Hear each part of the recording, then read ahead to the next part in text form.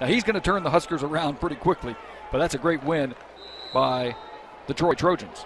It went up in Lincoln today. Here's the 1st and 10 play. Man in motion is Baker. Play action fake to him. Orth's going to go downfield in traffic. Caught away. Breaks a tackle. Spins away. 35. Off to the races. 15. 10. Way. Second big grab of the game. And yards after the catch for number 3.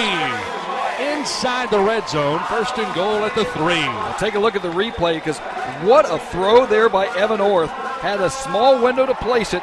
Jamarius wasn't sure he was going to get nailed, but instead the two defenders run into each other, and then Jamarius, using his speed, getting to the corner, just does miss the end zone. But great job by Evan Orth, placing it where it needed to go. Good job by Jamarius hanging in there.